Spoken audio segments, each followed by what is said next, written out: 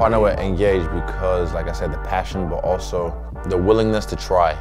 We're not afraid to try new things. It's the fact that we try new things, even stuff that people haven't done yet.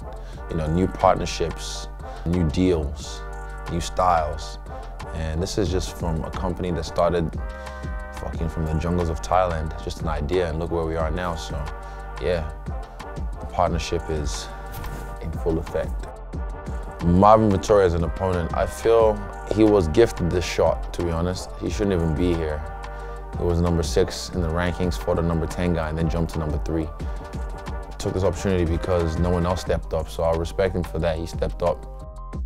To be honest, I'm looking forward to shutting them down everywhere.